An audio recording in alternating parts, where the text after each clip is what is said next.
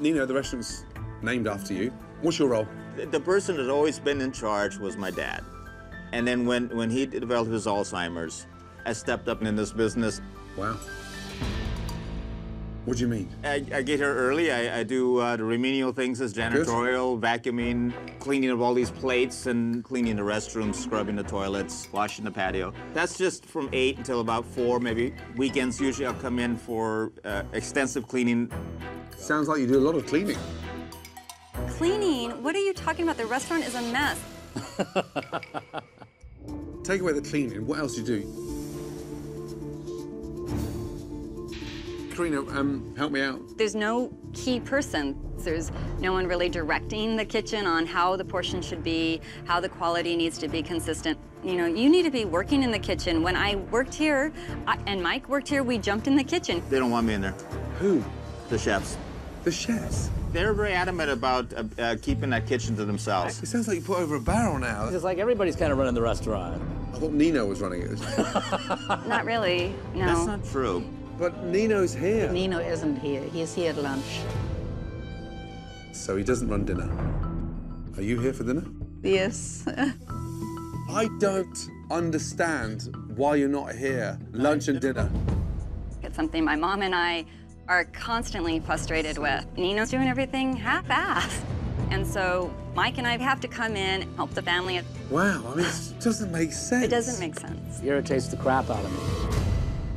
He spends a lot of time sitting down with customers. I mean, not just visiting, promoting the business, sitting down and talking for long periods of time in the middle of lunch. And he's the only restaurant manager I think you'll find anywhere that has lunch at lunchtime. He spends a lot of time in the office watching TV. This is not even true. He's not here at 8 in the morning when I get here. Why would I come here at 8 in the morning? That's a fantasy. Watch TV. The television here is 40 years old, and I have high def at home with all the channels I need. Why wouldn't I just stay there? I get here at 8. Tell people you're working, because nobody's here, so you can say whatever you're doing, right? Stretching the truth. It is not. My brother never tells the truth. Coming from a pathological liar, I take that as a compliment.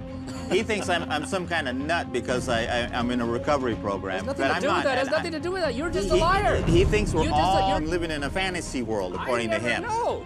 I think you're in a fantasy world by the way you act here. My honestly feeling it is he doesn't do crap here. He does a lot of saying, I'm talking.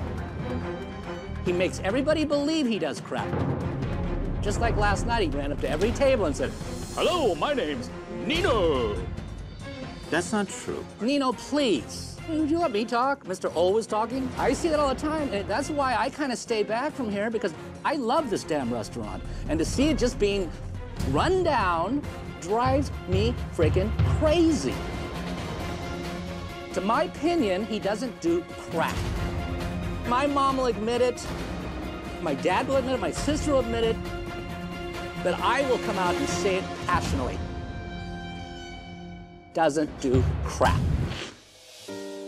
I want everybody to know that I'm here for everybody, anytime.